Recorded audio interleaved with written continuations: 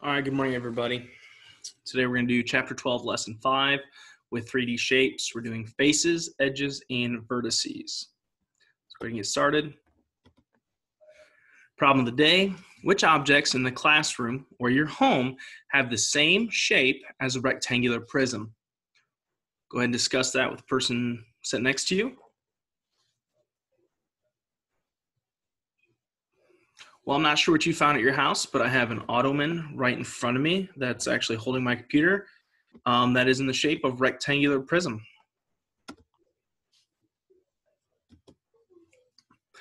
All right, number one, name the shape. Name that 3D shape.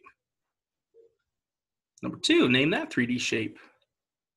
If you said for number one, that is a cylinder, and number two, that is a cone, you are correct. Good job. All right, name those two 3D shapes. All right, hopefully you got number three was a pyramid and four was a sphere. Test practice. What is the name of the shape below? Is that a sphere, a cylinder, a cube, or a pyramid? Hopefully you answered cube, and that was the correct answer. All right, so we're going to investigate the math. How can we identify three-dimensional shapes? Okay, so when we're looking at a cube here, the flat side is a face. The sides of a 2D shape are now edges on a 3D shape.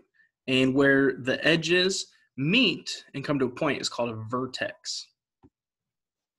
So we're going to go ahead and look at these 3D shapes. So I got a pyramid. And how many faces would a pyramid have? How many edges? How many vertices? So I can look at a pyramid and say there's 1, 2, 3, 4, and one on the bottom. That's 5 faces. So then edges, I got to count 1, 2, 3, 4, 5, 6, 7, 8 edges.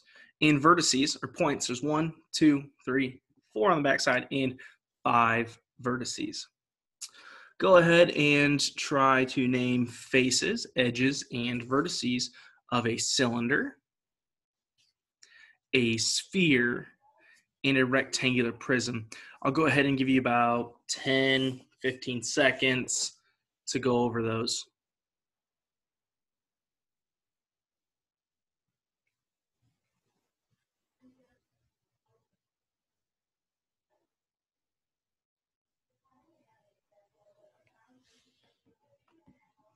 All right, let's look at these. Number of faces of a cylinder. A cylinder has 2 faces. If you look at a can of soup, it has 2 flat surfaces. It doesn't have any edges and has 0 vertices or points.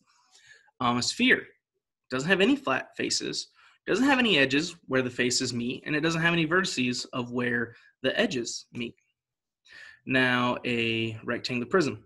Box of pancake mix, cereal, things like that. You can count the faces. You can count 1, 2 on the back, 3, 4, 5, and 6. And then you got to count all those edges to get 12, and all the points, there should be 8. There's 4 at the top and 4 at the bottom. So if you can find those 3D shapes in your house, those would definitely help you. All right. Lauren has the following objects in her room. Circle the object that has 12 edges. Place an X on the one that has 0 faces and 0 edges, and underline the object that only has 2 faces. So go ahead and pause the video and talk with the person next to you which one you would circle, put an X on, and underline. So I would have put an X on the sphere, circled the cube because it has 12 edges, and I would have underlined the cylinder because it only has 2 faces, and faces are flat surfaces, flat sides. Well, that's really all we had for this lesson. If you have any questions, let me know. So looking here, I'm going to go over your STEM project and discuss what I'm going to assign on Seesaw. Today's STEM project is going to be, take a peek here, I almost forgot what it was. Yes, build a bridge that will fit between 2 objects inside your home. Again, you can use whatever you want. You can use sticks, Legos, markers, pens, pencils, rubber bands, however you can make a bridge. but I want you to use a bridge to connect two things in your house. So like over here, I could do a bridge between my ottoman and my couch. If I really wanted to stretch it out, I could go between couch and couch, but I'm not going to. So there's your STEM project. Using any materials you want, build a bridge between two things in your home.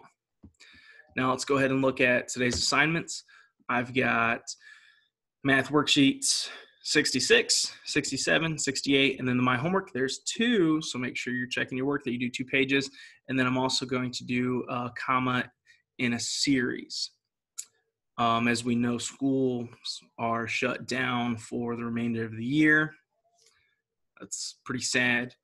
So guys, if you want to talk or you need to see me, reach out, let me know. We can schedule a Zoom conference. I can be available whenever.